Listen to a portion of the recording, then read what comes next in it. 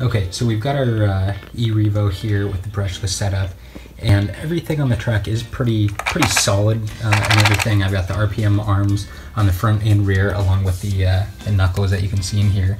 So the arms themselves are pretty solid.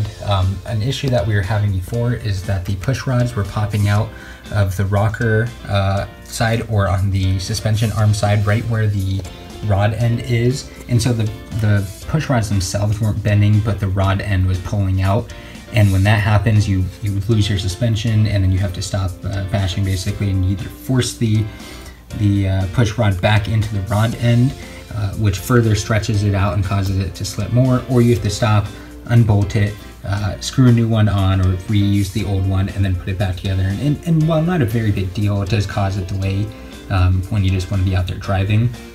So I just swapped those out with the Traxxas upgraded units, but the final piece of the puzzle here are these, the toe links right here. So the problem that you run into with the toe links is the same exact thing. Basically you crash, the car cartwheels, and the tire will, move in or out, toe in or toe out basically, and that puts stress and pressure on the rod ends. And so what happens is you end up pulling the rod out of the end, and the same thing, then you have to stop driving to repair that. So RPM makes a product called the TrueTrack, and that eliminates the need for toe links. So basically, you still have the RPM arms for strength and everything, but then you get rid of this toe link. So one, you lose a little bit of weight with that, but most importantly is that you eliminate this part as a problem for braking. So let's go ahead and take a look at those and get those installed. So this is everything that you get with the RPM TrueTrack. You get new replacement arms for the rear, both the lower pieces and the upper pieces. You get new knuckle carriers, and then you get some screws in here, and then you get a few bearings and everything that will now fit in the new parts. So let's get that installed.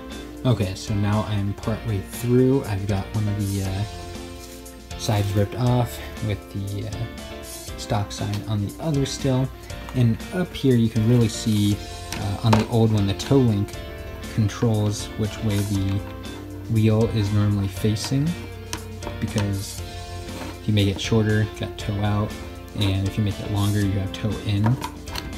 So that's where that weak link is, but you can see on the TrueTrack it eliminates that piece and basically locks it in. I believe the specs on that are 1.5 degrees toe in, which seems to be pretty common for what most people are running, which is why RPM selected to have that as kind of the default. Okay, and one thing I did notice is this is the old RPM upper arm on the rear, and this is the new one. It does look like they are identical in size,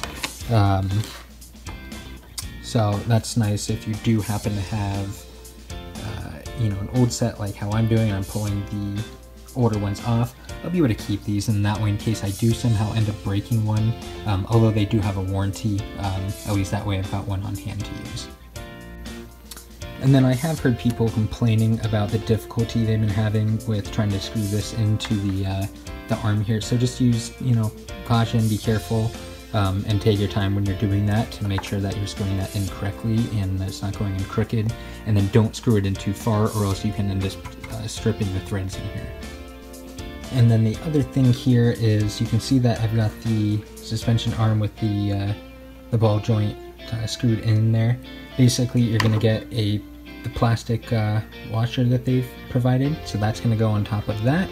Obviously, you're going to want to make sure that's nice and straight, and then you're going to throw in the aluminum piece right here to seal all of that all together. So I got one side done here, and you can see that it no longer has that toe link piece because of the way it's set up. So now when we're out driving around, we don't have to worry about that falling out. And here's the factory stock side. So you can see that the toe link is on here, and basically that is one of the weak links that we are trying to get rid of here. So let's get this swapped out